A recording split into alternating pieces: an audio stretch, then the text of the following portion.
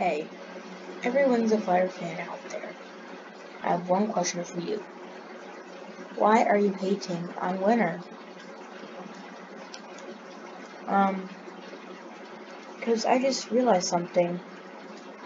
The reason he hated Moon was being a bad person to Moon was because he grew up taught to hate Nightwings. He grew up in a toxic environment, you could say, where everything was expected of him. Of course, this is Dragon royalty, which, yes, I know, but don't be so harsh on Winter. Be harsh on his family. Tundra, and whoever was all that, Glacier. Don't hate on Winter. Hate on his family. Because they were the ones who raised him.